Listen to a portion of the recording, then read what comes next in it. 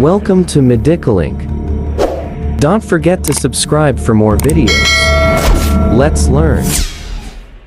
Hello friends, we are now going to talk about acute proliferative glomerulonephritis, also known as poststreptococcal glomerulonephritis. So coming to the pathogenesis, it is most commonly seen in children of age 5 to 15 years, and the most common organism is group A beta-hemolytic streptococcal bacteria. Group A beta-hemolytic streptococcal infection can cause pharyngitis or skin infections like impetigo. So bacteria from these infections can enter into the bloodstream and come to the kidney through the blood. Now bacteria gets deposited on visceral epithelial cells, that is the podocytes, and it will result in planted antigen. So here the bacteria will act as a planted antigen, as we had already discussed in our previous video, the pathogenesis. Now the antibodies are formed against this bacteria. This bacteria was acting as an antigen, that is, antibodies are formed against planted antigen in situ, that is inside the kidney. Now this antigen antibody complex are formed in situ with complement deposition and will result in subepithelial deposit, which is seen on electron microscope, and this will result in glomerulonephritis. Also remember, if a patient is having hematuria or cola colored urine after 1 to 3 weeks of pharyngitis, then we can suspect it to be PSGN.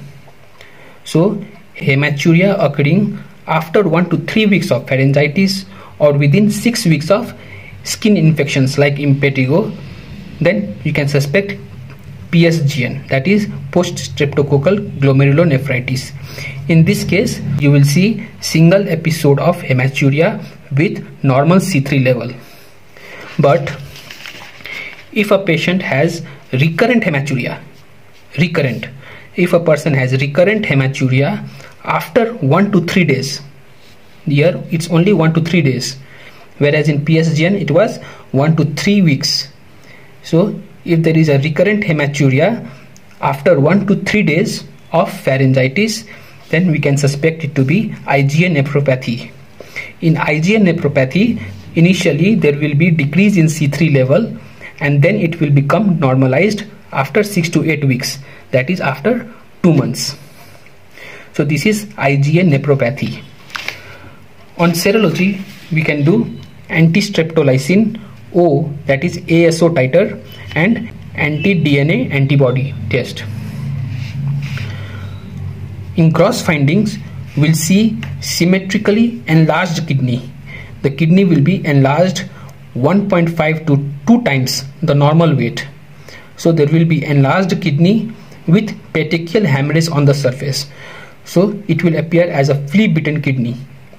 So in a gross finding, you will see a symmetrically enlarged kidney with petechial hemorrhage on the surface, which will appear as a flea-bitten kidney.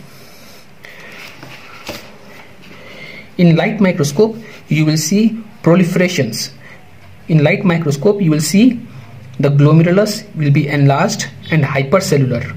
There will be lots of proliferations of mesangial cells, endothelial cells, and occasionally epithelial cells. So all the cells will be proliferating, and there will be infiltration of leukocytes. So the proliferation and the leukocyte infiltration is global and diffuse. So the glomerulus will be enlarged and hypercellular. And coming to the electron microscope is used to look for the location of deposit. So immune complex dense irregular deposit, that is the hump, is seen on the epithelial side of the glomerular basement membrane. So in electron microscope, you will see subepithelial deposits. In immunofluorescence is used to look for composition of the deposit.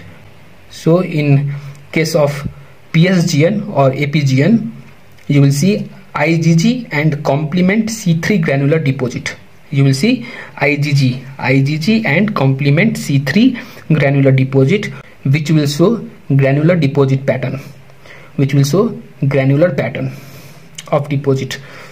So overall the prognosis is good, and chronic renal failure is least commonly seen. So in APGN or PSGN, chronic renal failure is least commonly seen, whereas chronic renal failure is most commonly seen in case of APGN. So this is all about post-streptococcal glomerulonephritis.